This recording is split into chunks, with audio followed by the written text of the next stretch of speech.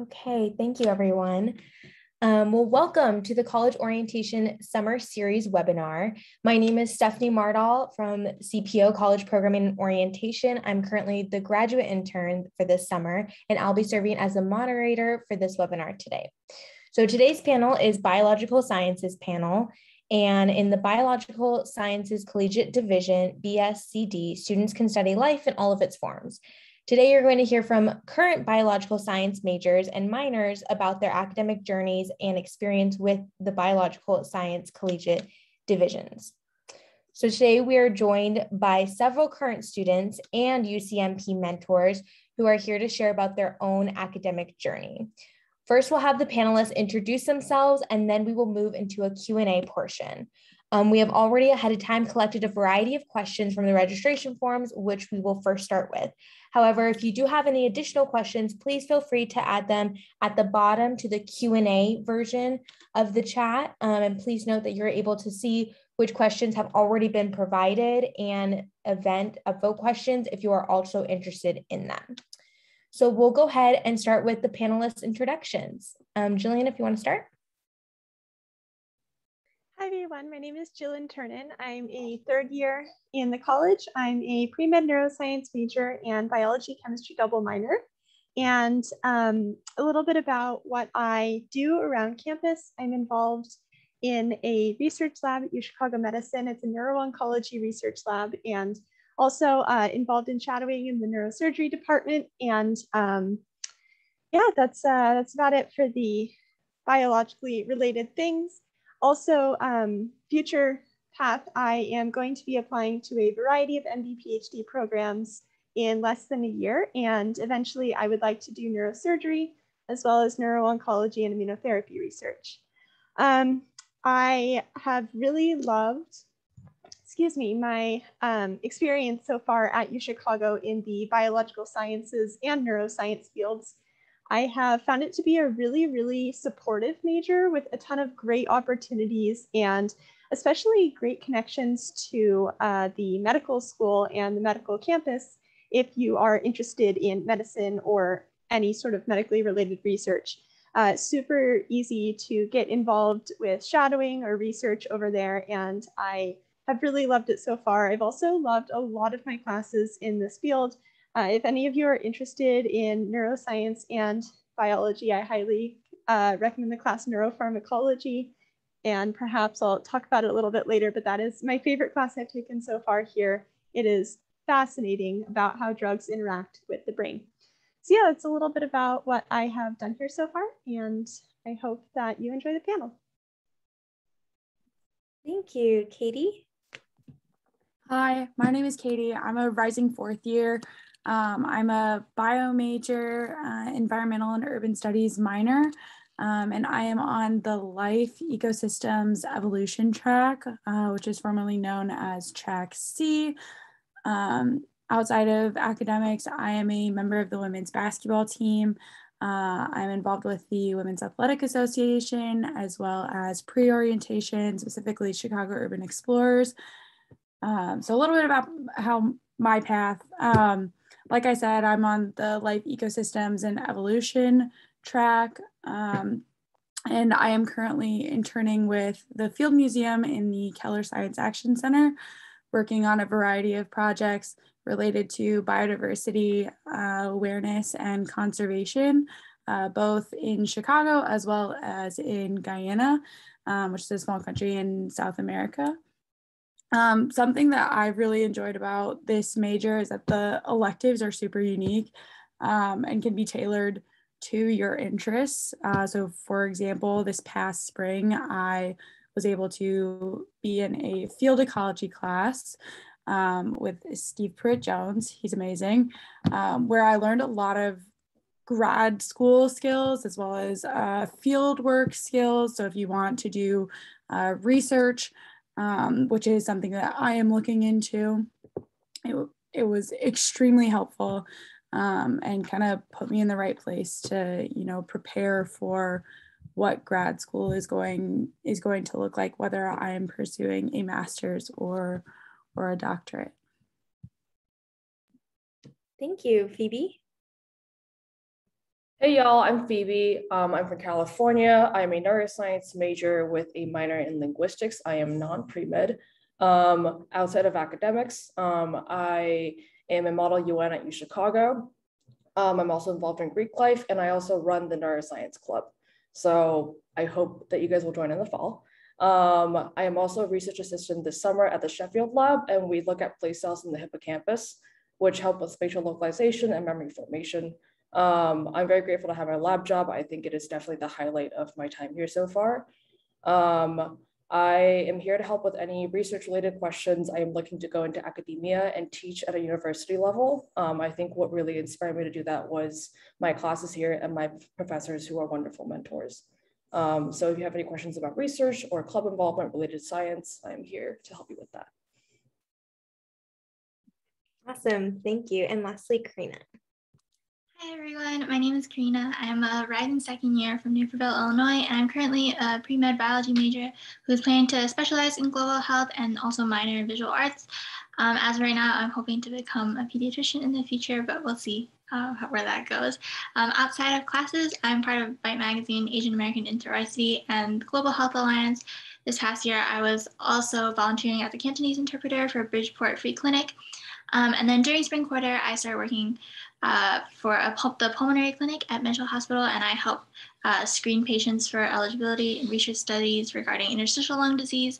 And I'm also currently working as a research assistant for diabetes research through the CIH Fellowship, which focuses on community and social medicine research. I am on the molecules to organisms biotrack, and I really loved that in that track you switch professors multiple times during the quarter, and I really loved Mr. Cronforst, and I think that track was not exactly what I was expecting, but I got a chance to learn a lot more about diverse areas of science that I hadn't really learned in high school, and I have really loved that track so far. And I ended up deciding to add a minor for visual arts during winter quarter this past year, just because I took art to fulfill my core requirement, but really loved my professor, and she encouraged me to minor in visual arts. And yeah, that's pretty much what I've been up to so far. Amazing, thank you. Well, we definitely have some exciting panelists today, but as a reminder, before we jump into the Q&A, these are all current students that are assisting with the panels who will be sharing about their personal experiences at UChicago. So please note if you have specific questions about sequences, placement tests, or anything else very specific to you, we really encourage you to reach out to your assigned academic advisor who can best support you. Our goal today is for you to hear from current students about their academic journey. So if you all are ready, we are just going to jump right in.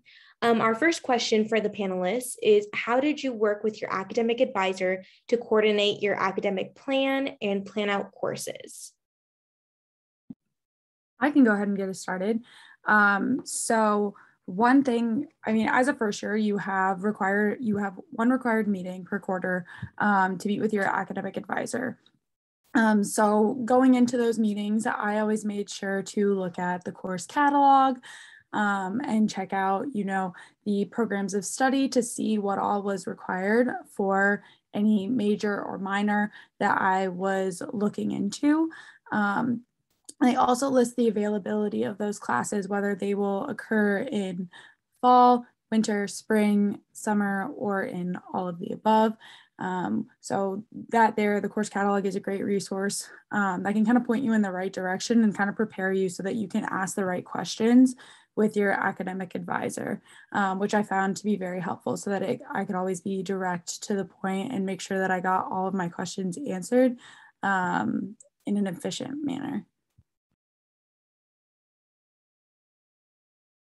I think another thing that's really helpful is using My Planner or Stellic, which is, you can find it, it's a little tool on your my.uchicago.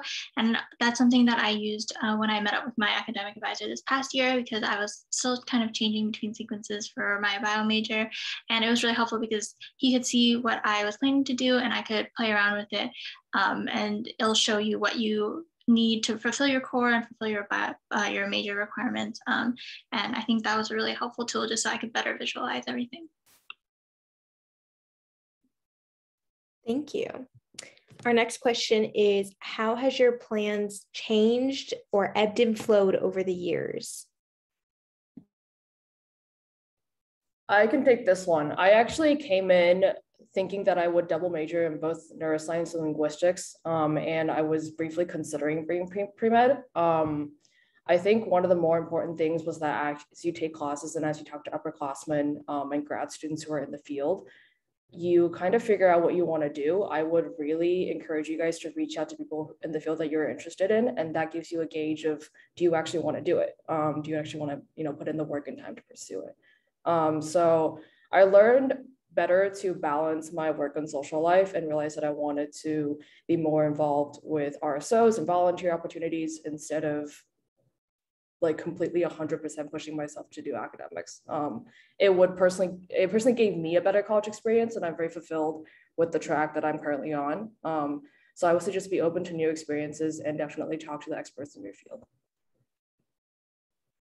I would definitely second that. One funny thing is that Phoebe and I had almost the exact same plan coming into UChicago. I also was going to do linguistics and neuro pre-med, but then just like Phoebe, I realized in taking classes, things that I didn't like as much as I thought I did, and some things that also I liked way more than I thought I did. For example, organic chemistry was one of my favorite classes I've taken here. So that's actually what made me want to do my chem minor. So yeah, you will definitely be surprised, I think, by the things that you find that you really enjoy. And it's just great that you get to explore all of these things in your 4 years here. Great, thank you. Thank you. I think Katie just sent that in the chat. Is there any other resources that you all would suggest for students to use in planning?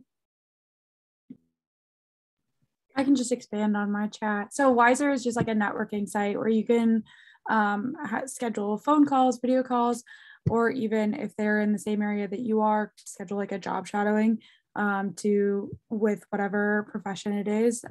They've got a whole list of things that whole list of topics that you're able to look into. And that's actually how I've kind of narrowed down that I want to pursue something within research. I've looked into going to law school or going even possibly into like consulting related to, like conservation. And just through having those phone calls and those conversations, I've really kind of been able to narrow down and like find similarities with the people in research. And I find that I resonate most with that. And so that's the path that I've chosen to pursue.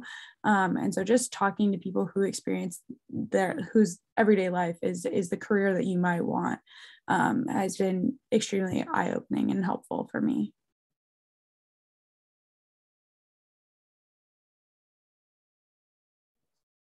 Great, thank you. How do you all choose and organize your classes, and how do you know how many classes to take and in what order?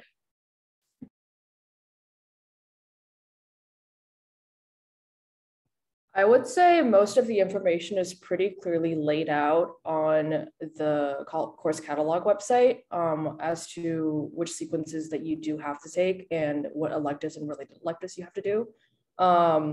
Your academic advisor is a great resource, as Katie and Karina said, but also I actually spent a lot of time with upperclassmen and talking to professors, especially the undergraduate directors for your respective majors. They're really helpful in recommending classes and helping you plan out which electives you want to take, because you can pick and choose, obviously. And there are great recommendations for which professors are good to work with and which classes are really interesting for them. So they're also a great resource in helping me at least plan out my classes. I know a question that a lot of people have going into first year is 3 versus 4 classes, not just in your first quarter, but sort of as you go throughout your college experience. And I decided to do 4 classes personally my first quarter, and I really like that because I got to do a fun class. And generally throughout my first year, I tried to do 1 fun class per quarter and then 3 that were sort of required. So you can definitely use that 4th class for something that you really want to explore. You don't have to always just get a ton of requirements done right away. But I would definitely say that it's easier on your lifestyle sometimes if you take 3, but you're also, learning something you're really passionate about sometimes when you take 4. So it's a personal choice and there's no right or wrong way to do it, especially in that first year.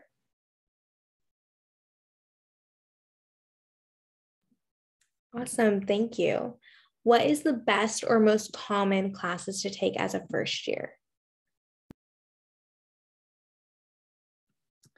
I mean, there's humanities, obviously. With a bio major, there are a couple of required courses that you take during your first year.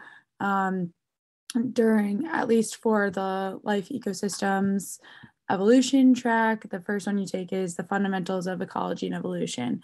And that class was really awesome because it was like just kind of like glancing over all of the things that I want to pursue and like that I'm interested in. So it was a great introduction to the major for me.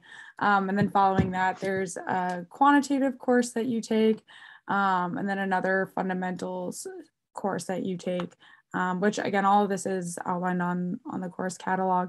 But most of these classes are just pretty relatively introductory. You do get into some specifics, but it's pretty general enough that it's easy to follow along with if you are not specifically on that track. For example, if you're taking cell bio and you're, molecules to organisms, that's going to be more up your alley than someone who's looking into, larger ecosystem dynamics. I think all of you also have to take chemistry, whether that be general chemistry or honors chemistry. And also I recommend getting your math requirements out of the way your first year. I think most people wait to take physics, especially if you're pre-med, until 2nd or 3rd year, or maybe even 4th year.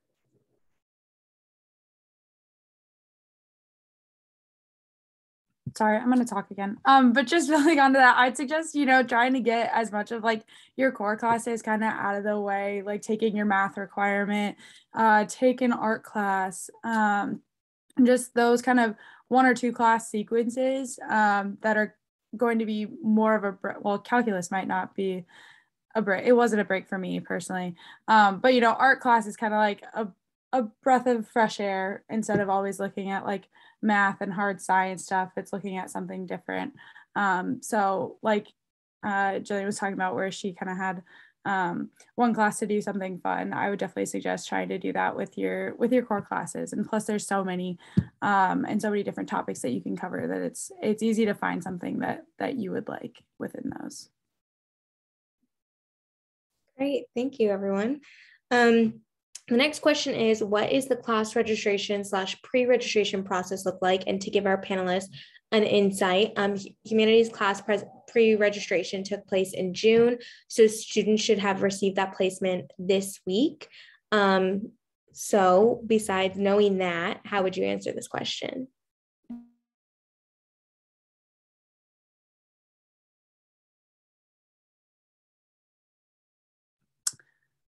I can answer again. So pre-registration for me, I always am sure to look, I keep repeating this, the course catalog. It's a great resource. I always look at that because I also get to see, it lists all the electives on there too. So then I can see, what sorts of electives I might be interested in. Once pre-registration is live, that's when it confirms kind of what electives are available. So from there, you can look at course evaluations, professor evaluations, which those are really key to find if that class will really be interesting and applicable to you and your education. Other than that, you might get all the classes you request, you might get none of them, and there's always add drop. So I wouldn't be, it gets a little nerve-wracking, but I wouldn't be too stressed out about it because it all ends up working out in the end. There was one quarter where I didn't get into, I think it was like 3 out of the 4 classes I requested. I add dropped into 2 of them, and then I saved the other one for later, and I added in one, a random class from the Environmental and Urban Studies program. And that's kind of what initiated my minor. And so, yeah, it'll all work out. Yeah, I routinely get one class out of the 10 that I request every quarter, and I'm still here, so you'll be fine. Also, I would like to take this time to plug the UCMP Peer Mentor Directory, because there are plenty of experienced students on there who have probably taken a class that you're interested in. And I personally have found that asking students questions that have already taken the class is really helpful in terms of, for me, figuring out workload and figuring out if that's what the class description says or if it's a little bit different once you actually get into it. So yes, asking people who have been there before or trying to find someone through maybe your peer mentor would be a tip that I would have. I think also I wanted to second, especially the evaluations.uchicago.edu is really helpful.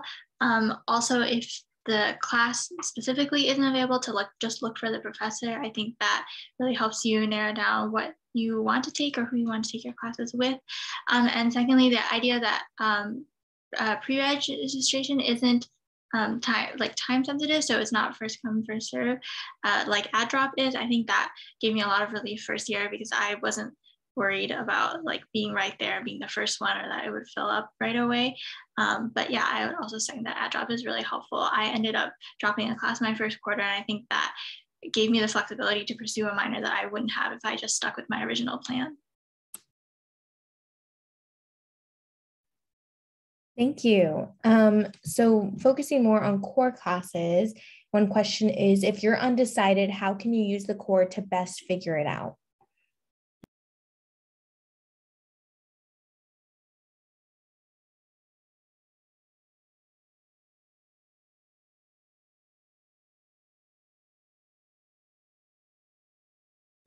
I can start with this one. So I don't know so much about the, being undecided in the sciences and trying to figure it out through that core, because it's so different with, all the different requirements. But for humanities, I would definitely say that you can take a class in the humanities, in one of the humanities sections. I don't know what I'm trying to say. I'm so sorry. That is, something that you're interested in. For example, I thought maybe I wanted to do an architecture minor at one point. So I took 2 architecture art core classes, and I found that it was really interesting, but I don't really like reading about architecture. I like appreciating it with my eyes, and that's pretty much it. So that helped me to figure out that maybe I wasn't going to be doing that. But yeah, I would definitely say that you can look for those more niche classes that still work for the core, especially in things like arts core, where things can work for a major or the core, and try to use those to figure it out, because those are always super interesting. Same thing for Civ when you eventually get there. Some really interesting history classes that are sort of specific, that you wouldn't find in some of the more broad core classes like Hume or Soc. I'd say for the biological sciences major itself, the first 3-4 introductory classes or fundamentals classes that you're taking is universal across the major, so across all the tracks, and those are fundamentals of ecology and evolution, fundamentals of genetics, and fundamentals of cell bio. So I think through taking those 3 classes, they're so different in and of themselves, that will definitely be able to kind of help you navigate, just which track you would like to pursue within the major. Awesome, thank you. What advice do you all have for first years regarding core course selection?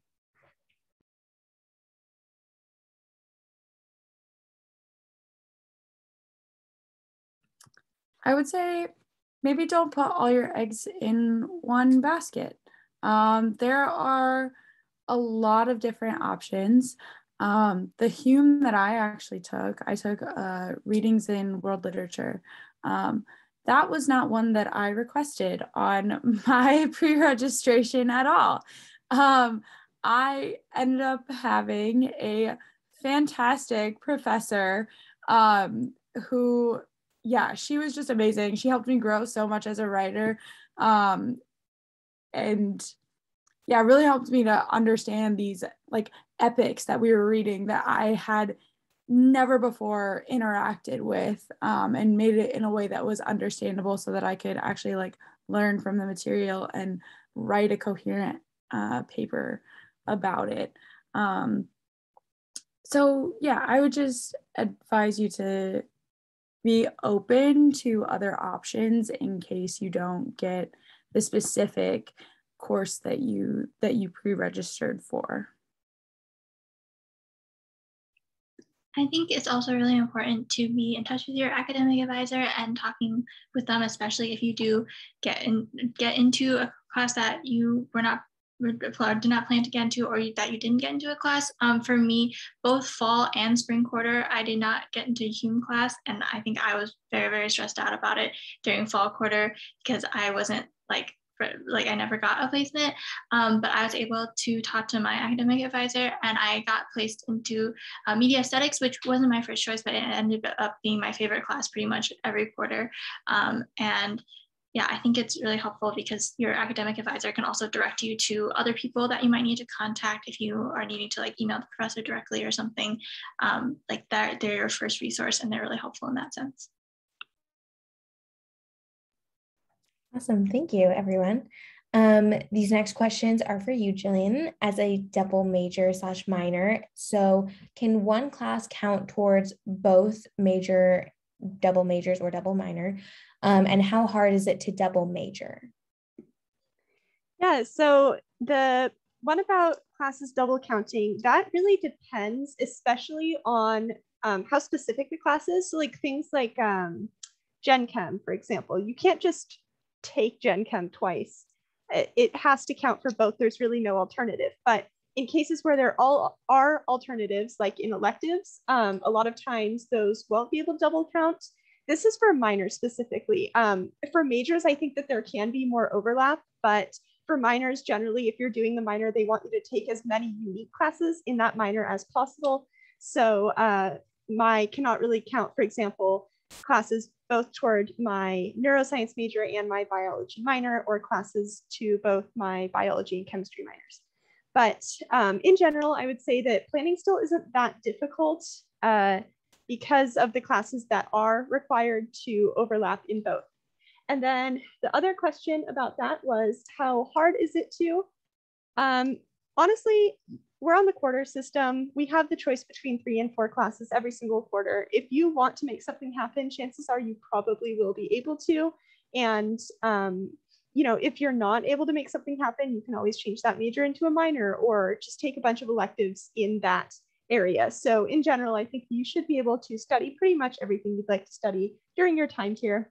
I see a little thing about biological science and social science.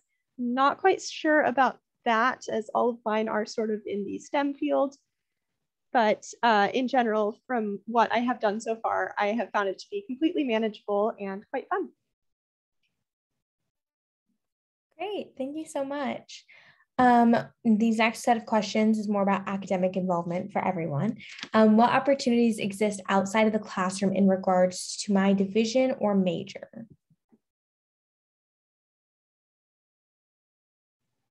Research and shadowing. I saw a question down here that was, how can you get into shadowing, which is both if you're interested in health careers and if you're not, still super interesting to sort of be able to apply these things that you're learning in the classroom to actual patients and actual people.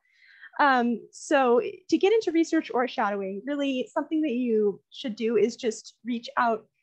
Cold emailing is something you may have heard of before, and I'm sure that most of us here have probably all been through that. You basically just send out an email to a bunch of professors or doctors whom you are interested in and say, hello, this is who I am, this is my resume, and I'm really interested in the work that you do.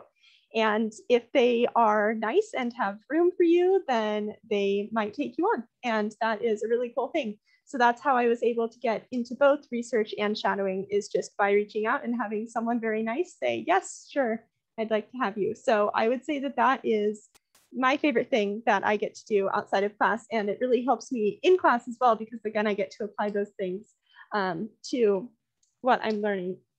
And yeah, there are also opportunities through RSOs, and Phoebe knows a lot about that. Yeah, sure. I will actually second the cold emailing thing. I cold emailed my PI my first year and I was like, please, for the love of God, I'm a first year with no research experience, let me in. And he let me in. So if you find professors who have open positions in their labs, they will most likely take you on as an undergrad because they understand what it's like to come in with no experience. And honestly, I saw a question in the Q&A that's that was, how was it finding a research position? It was actually it was nerve-wracking, but honestly, once you find one, you kind of just onboard and then you apply for grants. So I'm getting paid through the NeuroMedCap program this summer, and they're funding my research, which is really nice. So yeah, definitely reach out to as many people as you are interested in, and most likely someone will take you on. And in terms of club involvement, so I run the neuroscience club on campus. We do a lot of internal education, so a lot of members will come and talk about their research. We invite faculty from both the university and outside to talk about their work as well. So you will get a rotation of professors talking to you about their research, which is really interesting, and that's also how you can get to know about their labs. And that gives you an opportunity to be like, hey, I heard your talk. Can I join your lab? I really like your research. We also teach high school students in the Chicago area. So we design our own neuroscience curriculum, and we teach every winter quarter. That's my favorite part of the RSO, and it's a great social space for neuroscience majors, including psych majors and bio majors. It's a great intersection. So that's my plug, at least. I will say, if you're looking to do research outside of the university, Handshake is a great resource.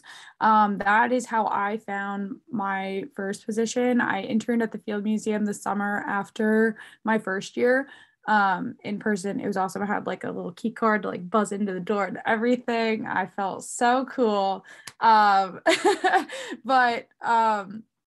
anyways, I found that position through Handshake. And it was through the Odyssey Metcalf internship program. So I was paid through the Metcalf funding. And then I was on such good terms with my professor, with my supervisor, that he actually was able to reach out on my behalf the following May of my second year, in the middle of COVID. And I was able to find one of his colleagues who was looking for a remote intern. And I have been interning with them for over a year now, ever since, and am basing my undergraduate thesis on the projects that I'm working on with them. So Handshake is an amazing resource, and it has just about anything under the sun that you can look for. And it's also really great to use if you're looking for something in your hometown that's outside of Chicago as well. I think it's also really helpful to talk to upperclassmen. I was telling my RA about my interest in being pre-med, and she ended up quitting pre-med that year, and I ended up being able to get her position because she let me know about it, and she knew that I was pre-med. And for my volunteer position as a Cantonese interpreter at the Bridgeport Free Clinic, I also heard about that just from talking to other upperclassmen and hearing that they were involved in this and asking about how I could also be involved. So I think especially for opportunities where maybe they're not like published yet, it's really helpful if you are already talking to people and they can help you or at least guide you to the people that might be able to help you. Really quickly, while we're on the topic of research, going back to the cold emailing, when is a good time to cold email professors about research? I ended up cold emailing in my spring quarter, which didn't work out great because that's when everything with COVID was starting to take off. But in general, I would still suggest spring quarter because you will have taken 2 to 3 quarters of UChicago classes, especially STEM classes. So you'll know what you are and aren't interested in, at least at a very basic level. And from there, you can sort of have a better idea of which labs you're interested in rather than just seeing one of the big UChicago names. Not that those aren't great, but just, you might learn about some smaller labs through your classes that you're really interested in. And then in addition to that, that's a good time that you could get some summer opportunities and also set things up for the next academic year. So yeah, that is what I would say for when I cold emailed. Great, thank you.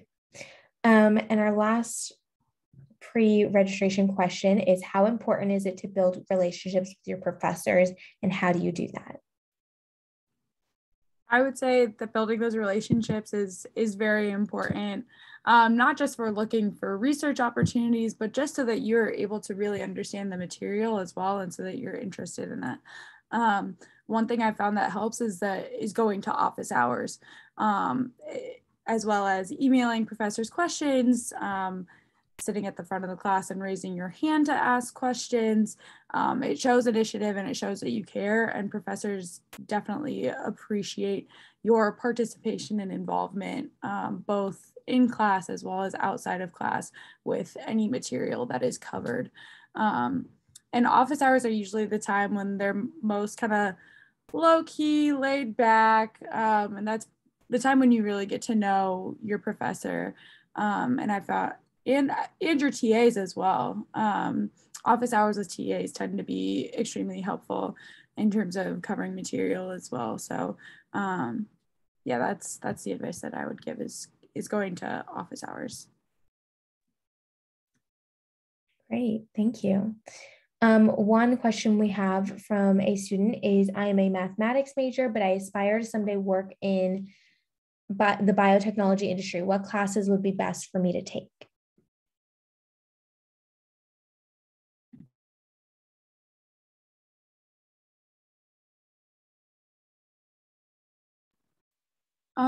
A good crossover between bio and math are any of the quantitative courses with Dr. Dmitry Kondrashov. He teaches quite a few quantitative as well as math modeling related to bio courses, and that I've been able to take. And as well as you have to take a certain number of quantitative courses within the life ecosystems evolution track. So through those classes, you just learn basic kind of coding and different types of programming and functions to run these different models. So yeah, look up Dmitry Kondrashov and all of his courses. Awesome, thank you. Another question we have is, did any of you take advanced bio fundamentals in fall quarter, and what is that like versus regular bio? So I started out with the advanced biosequence during my fall quarter, and I ended up switching to the molecules to organisms sequence, which started in the winter quarter, because I felt like it would be better for me personally, and it also gave me more flexibility to pursue my minor. But I think the main difference is that the advanced biosequence is more research-based and has wet lab experience right away, while the regular sequence has more didactic lectures and they teach you more of the basics from the beginning.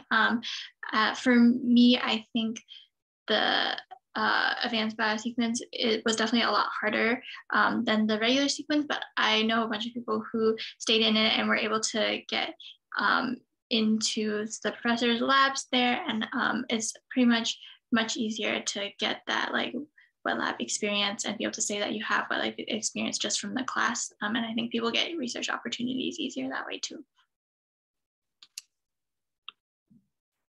Great, thank you, Karina. Another question is it difficult for bio majors to study abroad and complete the major requirements? Is it also possible to do research abroad? I can speak on studying abroad. I was actually planning on studying abroad the past spring quarter. Unfortunately, due to the pandemic that we have incurred, I was unable to go. But even through planning around going and planning on being in a different country to focus solely on civilizations courses, I still would have been able to complete all of my electives and more. and be able to fulfill any and all requirements of both my major and my minor. Great, thank you, Katie. What is it like in regards to track and opportunities while studying bio/bio adjacent fields without being on the pre-med track?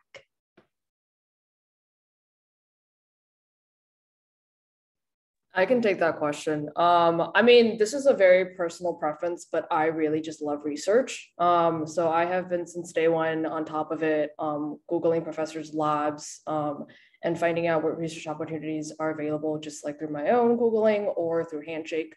So I would say there are a lot of those out there. All you have to do is really just be on top of it and put yourself out there. So at least for me, those are the main ones that I have focused on.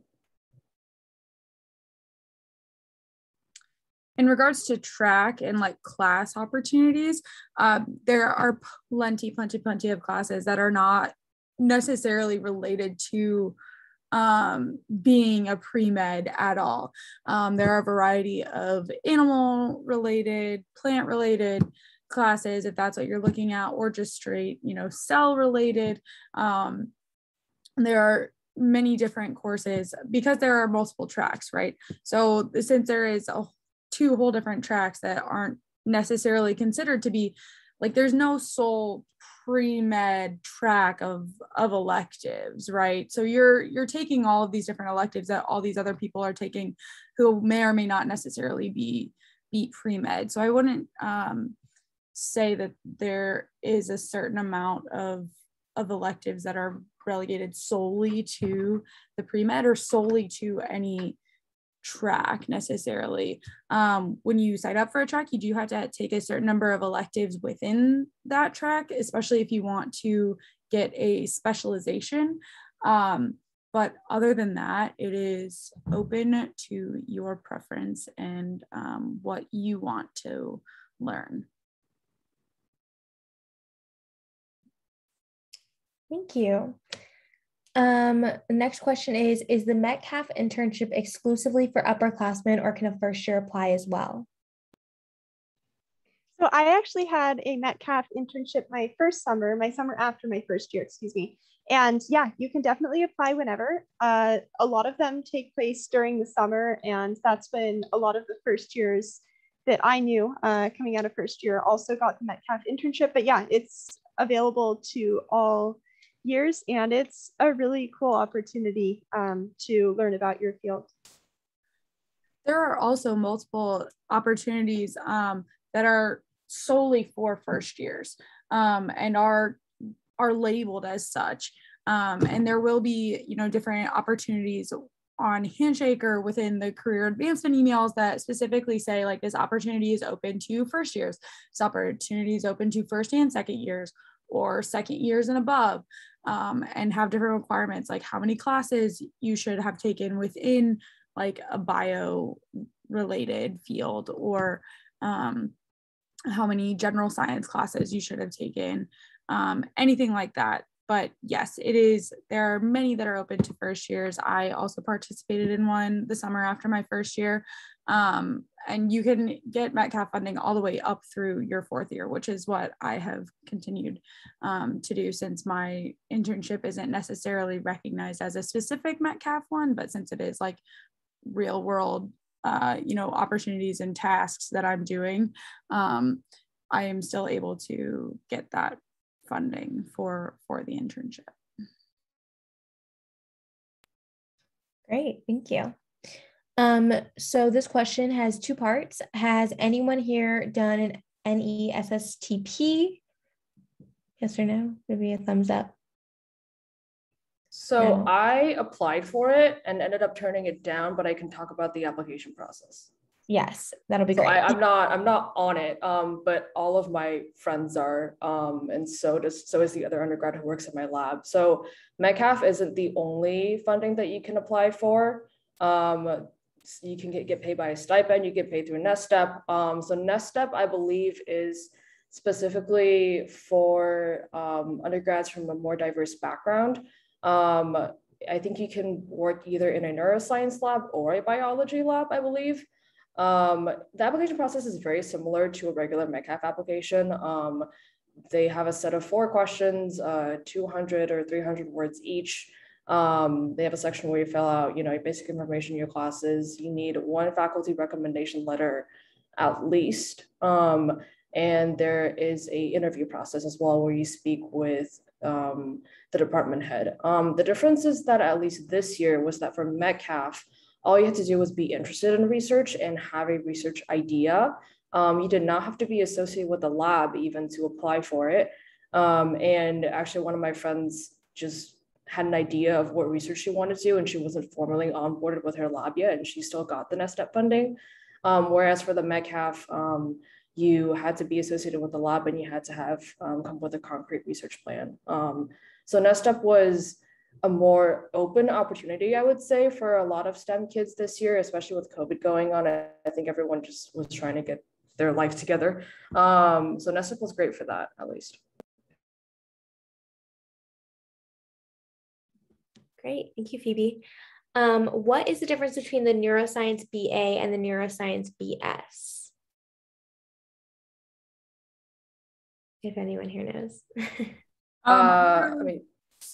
Oh, sorry, you're the neuro person. You go for it. No, you're good. Yeah, Jillian, please add if I forget anything. So the BA is 16 credits and the BS is 19 credits. We also have a BS with honors that has a GPA requirement. With the 19 credits, I think most kids use it to do neuroscience thesis research, and you have to produce a thesis at the end of your 4th year for the BS. And I think those are the main differences. Yeah, I would just say in general, BS is more research focused, whereas BA is more so open for whatever you would like to pursue with that. So typically I would say like pre-med, you might want to do BA so that you don't have to tack on all these extra requirements if you would like to focus on something else, such as a minor. But BS is good if you know that you want to go to grad school for that specific topic and you know that you want to complete research, because then a thesis is required with that. A thesis is also required if you would like a specialization within the within the Biological Sciences Division, which is what I will be doing. Great, thank you both of you. What is the most intellectually fascinating biology elective? I would say that depends on what you're interested in. Intellectually fascinating. I mean, my field ecology class was intellectually fascinating, but that was because I'm very interested in doing field work and the types of things that we covered. But that's just me. Same for me. I took neuropharmacology, my favorite class ever. We learned all about good drugs, bad drugs, drugs that can be good and bad, and how they interact with the brain. It was a neuro and a bio class, I believe. So fascinating, highly recommend. Great professor.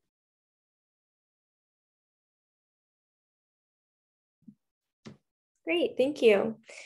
Next question is, what is the typical time commitment for biology research? So when I started in my lab, my PI told me that the expectation starting out was 10 hours a week. And I don't know if this is similar in other labs, but I have heard that from other people as well.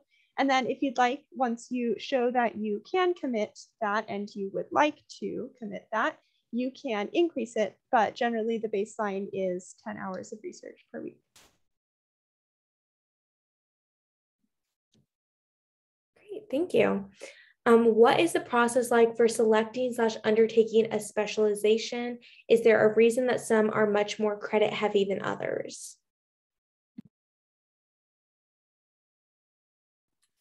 I would say the process is fairly simple. It's just, like talking with your academic advisor as well as talking with the department advisors to make sure that everyone's on the same page and that you would like to pursue a specific specialization, which just means that you are just taking a certain number of courses within a specific field, and a certain number of required courses that you have to tack on to the basic major requirements. Is there a reason that some are more credit heavy? I mean, there just may be more material that needs to be covered, and there's a wider variety of things that can be covered within a specific minor, at least, or within a specific specialization. I know that at least for me, the ecology and evolution specialization required 3 additional quantitative classes, as well as, you know, I think it was like anywhere from 3 to 5 additional electives within the life ecosystems evolution track, or within the ecology and evolution specialization. So those were the requirements for me. All the specific requirements are within the course catalog, and I'm sure the reasoning is within there as well. But if you have any further questions, I would suggest going to the department advisors.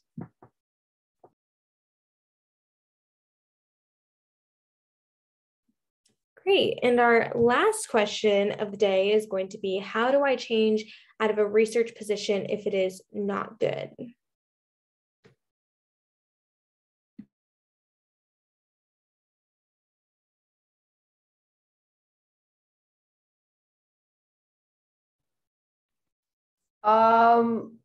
Okay, so I did kind of change out of my research position. What I did was I gave my first PI or boss advance notice, saying that I really have appreciated my time here, my opportunity here, but I want to do something else. Generally, I think that as an undergrad, they're pretty receptive to it, just because they understand that you do want to experience different things and not be stuck with the same lab for 4 years. If you don't want to do that, basically. Definitely give them advance notice. It's going to be kind of awkward. I had to tell my PI while she was pregnant and nearly about to give birth that I was going to be quitting, and I felt really bad about it. But it was fine. If you really want to pursue a new job, like, please do it. Like, this is your college experience. If you really think something else is really interesting and worth pursuing, go do that. I am really glad that I switched out of my previous job, and I'm now in the Sheffield lab, and I plan on sticking it until I graduate for the next 2 years. So go pursue what you want to pursue.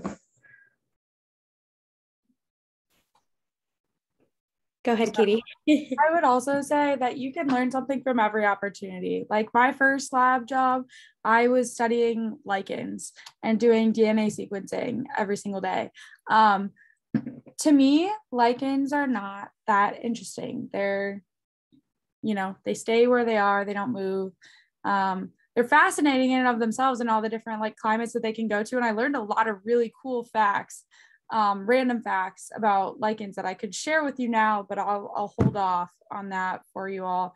But I learned that I would rather study something, you know, moving. I'd rather study animals, and I found that I would also rather be doing field work and, you know, have something where I'm not doing the same repetitive process every day.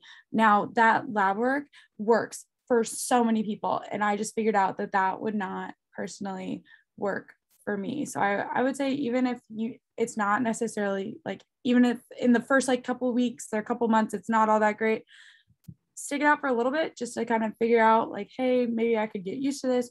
Or if it's really kind of rubbing you the wrong way, then yeah, just stay professional about it. And yeah, just kind of do what Phoebe did. So yeah. Great. Thank you so much. Well, that concludes our panel for today, our webinar. Thank you so much to the panelists for your time and for being here today. And thank you for all the students who joined us. And I hope we answered all your questions. This webinar is being recorded and will be posted on the communications from the college section of the orientation website. However, if you have any specific questions about a major, like we've mentioned many times, please visit the UCMP directory and search for peer mentors via majors, which I will also send in the chat. And with that, I will close out this webinar. Thank you so much, everybody. Have a good night.